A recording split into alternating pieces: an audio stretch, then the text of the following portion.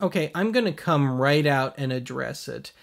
For all the silly stuff that I'm into, I've just never been an April Fool's Day fan.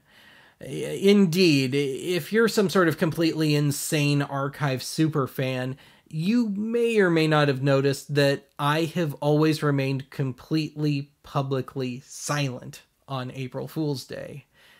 Well, I'm here to tell you, I think it's a rather overrated horror flick. So, with that load off my mind, in the 9 Aprils now that I've been making Archive, it's just somehow worked out by some great cosmic fluke that April 1st has never fallen on an Archive day. And this particular week would normally be a Ben's Junk kind of week. But that seems kind of tone deaf on my part, just to keep things business as usual. And I mean, yeah, I could have come up with some lame half-assed prank, some little 2-minute thing, but honestly, I'm just not that good a prankster. So what I want to do today is take the opportunity to take a look at a couple of audio cassettes that I've had kicking around for some time now. And these are of some old telephone answering machine greetings. And so really, this is nothing new in Archive Land. Actually, I think this is going to be the third time we've covered these now. But anyway, back on the Random Audio Cassettes Volume 2 episode back in 2018, we covered 2 tapes from the Phonies series.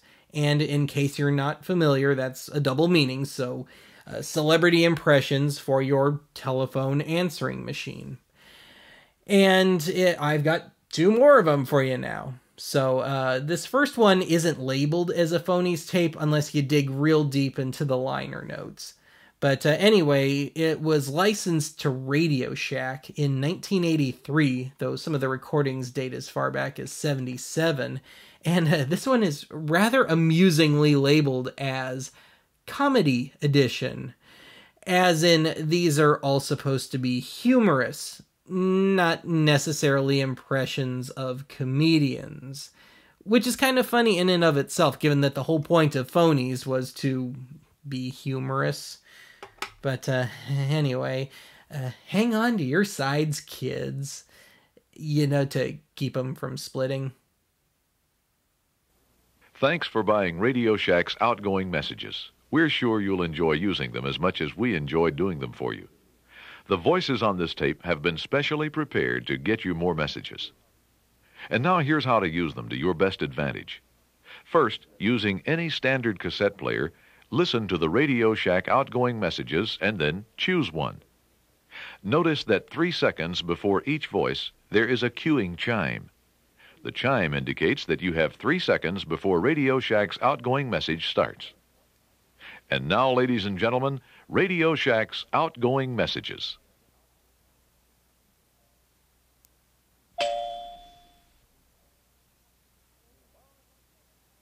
Well, I'm not here now. I'm in Philadelphia, enticing small dogs and children into precarious situations. So leave your name, your number, and alcoholic preference. Thank you very much. Yeah.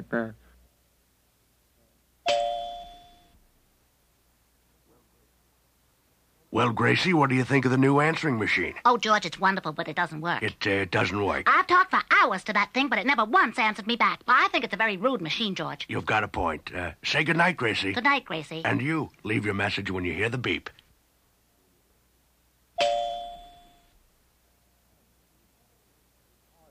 Oh, it's so nice of you to call. My friends are detained in the laboratory, but after I'm through with my experiments, if you leave your name and number, I'll have them return your call, although they might sound different.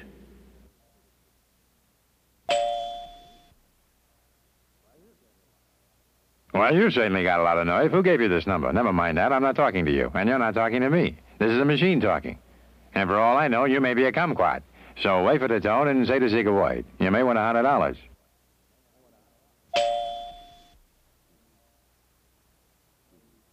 Good evening. This is your old friend Alfred. Don't hang up. Leave your name and number, and will return your call after this brief interruption.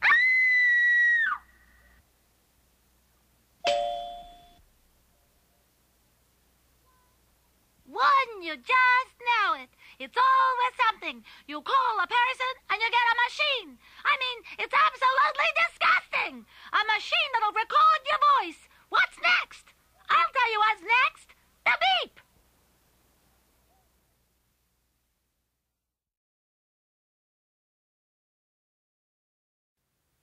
Well, I guess it wouldn't be Phonies without a visit from my old arch nemesis, Rich Little. You know, the guy who's been milking his George Burns impression since Gracie Allen was still alive. You know, the man of 1,000 voices, 997 of which he has to drop in some explicit references to the person, if not outright name the person he's impersonating, because, let's face it, you'd never pick it out otherwise. But anyway, on a friendlier note, once again, we also have Julie Dees in tow, aka Mrs. Rick Dees, the disc jockey. And once again, she rather appropriately looks like a deer in the headlights. But anyway, we've got Volume 8 here today, and there's no date listed on the tape, but I think we can safely say that this is from 1984, maybe 85. And we're actually getting some more contemporary voices here. We got a Cyndi Lauper impression in here. But of course, this being a Rich Little thing, who hasn't updated his act since the Carter administration, there's some voices and some lines within these bits that, even back in 1984, were a bit outdated. And there's also one or two lines in here that, even back then, were total head-scratchers.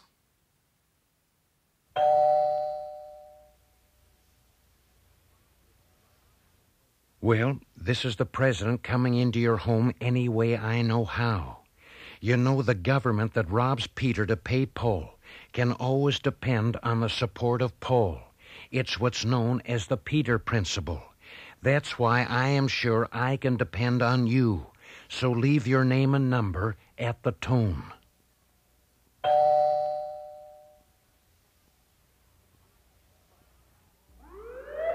Boy, you picked a bad time to call. We're breaking out of this dump, see? So leave your name and the number of the prisoner you're calling, and who's ever left, we'll get back to you. Here they come, Jocko. Hand me that grapefruit.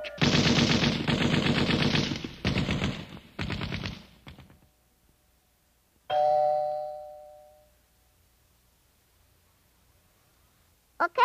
I'm here to talk about good phone. Many people have premature hang-ups.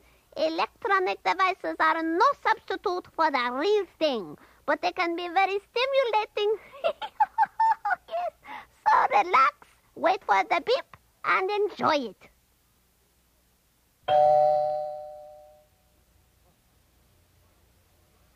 Howdy. Boy, you people picked a bad time to call because there's nobody available. Mr. Deeds went to town to meet John Doe, and Sergeant York won't be back until high noon. So you'll have to leave a message on your own.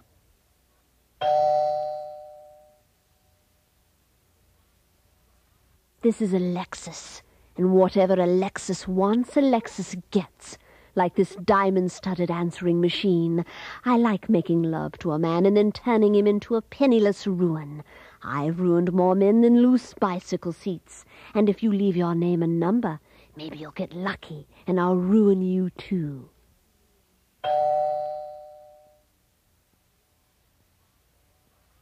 Smile, though my heart is aching. Smile, where's Menachem Begin? Don't get excited, it's only me.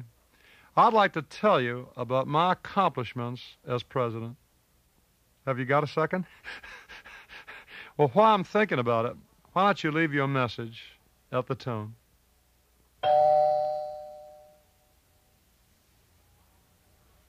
Oh, girls just want to have fun. At heart, I'm a rock and roller. It's very deep and mental. It's mind-boggling. If you boggle your mind, you gotta unboggle it.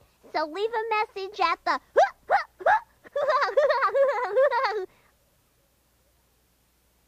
And that's the end of this volume of Rich Little's Phonies. If you have ideas for future phonies that you'd like us to hear, send them to Phonies, Box 2110, Cherry Hill, New Jersey, 08003. And say the secret word and you may win $100. That's right. If we use it, we'll send you something special. Maybe Linda Carter? Well, not that special.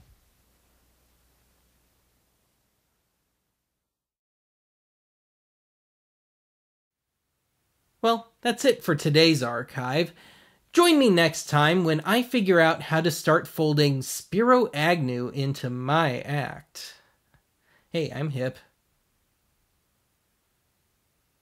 Oh, can we talk? I'm sleeping here with your friends. Oh, grow up. We have a mature relationship. Besides, the waterbed in this house is like the Dead Sea. Yes, yes. The only thing you can turn on around here is this machine. Oh, give me a break and leave a message at the beep. Oh, please, it's so sad. It's not the message in your life that counts. It's the life in your message. Oh.